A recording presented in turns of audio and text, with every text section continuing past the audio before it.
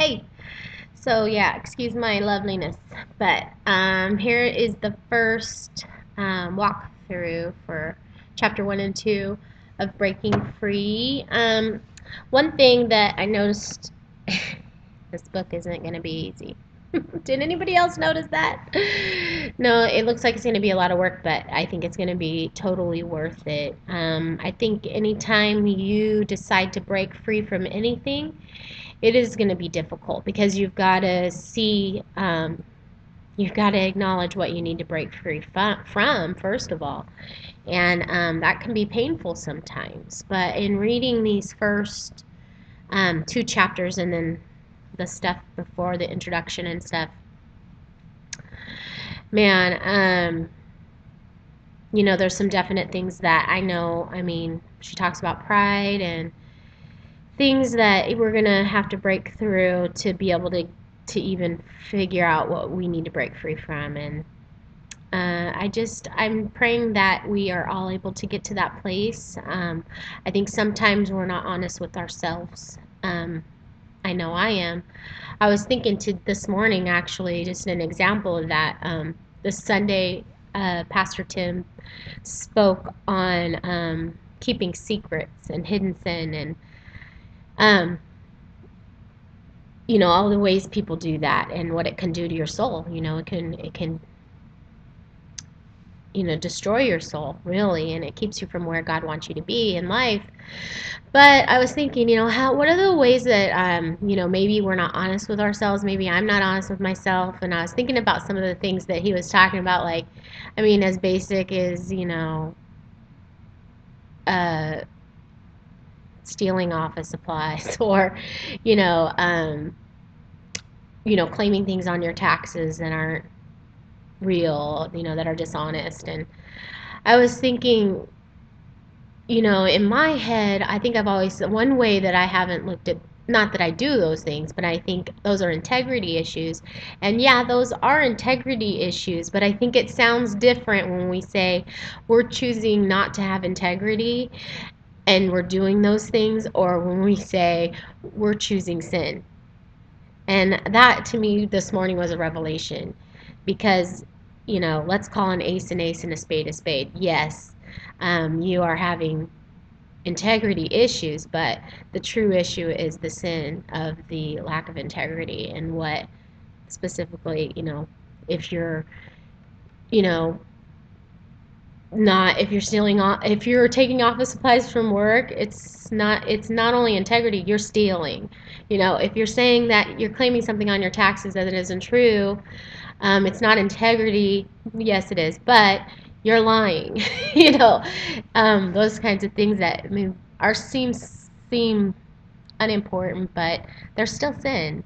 And anyways, all that to say, those are, calling it integrity and calling it sin. Those are kind of the things that I'm thinking. I want God revealed to me those things that I'm kind of calling something else, but in reality, it's bondage and captivity. And if I'm without those things, then I'm going to be that much further to being like Christ. So, I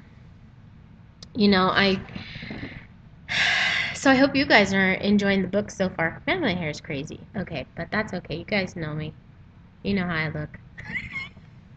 I look like this sometimes, and I look like I have when I have my hair down. Whatever. But anyway, some of the things that stood out to me, page 2 that I had highlighted was a Christian is held captive by anything that hinders the abundant and effective spirit-filled life God planned for him and her. I liked that. Page 3, where it said, we can be saved, the Holy Spirit can dwell in us, and yet we can continuously live in defeat because the enemy can outwit us if we do not depend on the Holy Spirit and the Word of God. So, I mean, that tells me right there as we go through this book, it goes hand in hand. We need to be in the Word to stay free and depending on the Holy Spirit in our lives. And then on page 3, it said we've got to know that we're being swarmed. We've got to know we're being swarmed. Wise up in the Word. of God, learn what our rights are, and learn to use the equipment God has given you. I mainly highlighted this, reminds me of when I went to Brazil.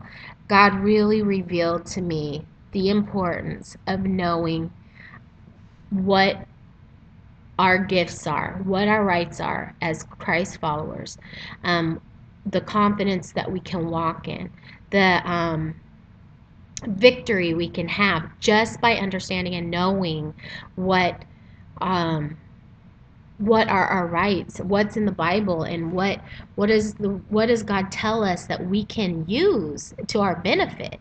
The Holy Spirit being one of them, but and the Word. But you got to know what's in there, what's in the Bible, what are God's promises, what are the things I can stand on, what is all of heaven behind me, walking me through. One example, in the name of Jesus, evil must flee. Period. In Jesus' name, they must, whatever it is must lay down at Jesus' feet. Things like that. If you don't know, how can you use it? If you don't understand what your tools are, what your weapons are, you don't want to go to battle for freedom and not know what your, what your tools are. What do you have to what are the things that you can count on? What are and when you're doing without those things, you're just, I kind of used an example not too long ago. When you need a hammer and you're using a screwdriver, you're probably not going to get the job done. No. If you need a hammer, find the hammer. You need to know. You need to know what your tools are and what you need, and you need to have it, right? So, okay, enough of that soapbox, but it's important. I think that's one of Satan's biggest um, things that he uses against. He tries. He doesn't want us to know these things. He doesn't want us to have our weapons intact and available for us. But anyways, in page 6, if you stick with God, you will be so unique in the body of Christ that whether or not you ever wanted to lead, you will. That's what happens when people become victors. That is true. That has been true in my life. It's not like I've wanted to step out and lead. Even this Sunday, I had to lead worship, and or I got to lead worship, but up until even Sunday morning when I got up, I'm thinking, my stomach gets anxiety, and I'm just like, Lord, why am I, why, am I supposed to be doing this? Is this what you've called me to do? I know it may sound ridiculous, but I go through these times all the time, but I look at my life and I think, how did I ever get to this place? It's because, that's what happens when people become victors. I believe that I have become victorious in things in my life that kept me down, and it does happen. You end up being leaders in one way or another, and even though it can be overwhelming at times, I think it's pretty awesome. So that's something to look forward to. And at page 13, pride will be an obstacle every believer must face on the freedom trail. Yeah. Pride is hard. And I think that a lot of times we have pride and we don't even realize it in one form or another. The way we look at others, the way we look at our own lives, the way we look at our family, whatever. So, yeah, I definitely believe that in the freedom trail, you got to deal with the pride issues. So, page 13, to be free in Christ, our high places will have to fall. We must be willing to take a stand against idolatry. And that's a hard one. But you know what? The hard thing is, first of all, being able to see where your high places are. That's not always easy, And sometimes we can just justify why our high places exist, and we don't call them idols, do we? So I think that's going to be a big challenge for me, but that's okay. I'm willing to go through it. The other one is page 18. If our liberty in Christ is going to be a reality in life, we are going to have to learn to walk in the freedom of Christ, independent of everyone else we know.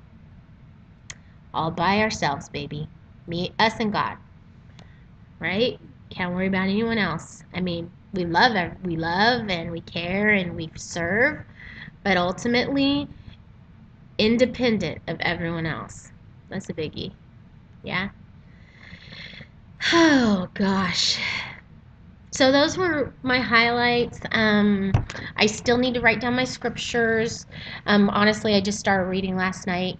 I read the bulk of it last night, so I haven't gotten to write my scriptures down, which I'm going to do today and start memorizing.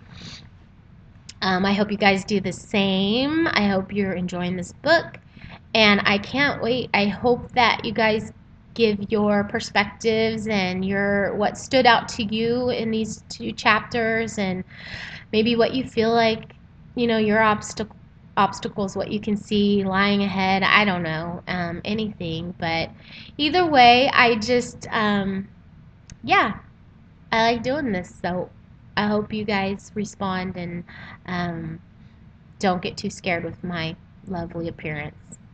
All right, God bless, and I'm praying for you, and I will talk to you soon. Bye bye.